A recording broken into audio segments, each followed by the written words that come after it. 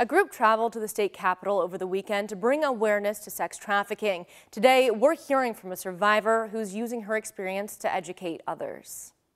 I will always, till the day I die, tell this message that we can overcome. A voice rising up, calling on others to listen. People need to understand, just because there's a woman that's a prostitute on the street, that's not her choice. Jennifer Beagle of Simpsonville knows from personal experience. I never once as a child said, I want to grow up and be a prostitute. Sunday, she shared how she became a survivor of sex trafficking as a tool to educate. 90% of children that end up in sex trafficking knew their first assailant. Beagle says she first faced sexual abuse as a 7-year-old, the age she was in this photo when she lived in Florida. She says she knew the predator. There are a stream of things that happened to me that led me down that path.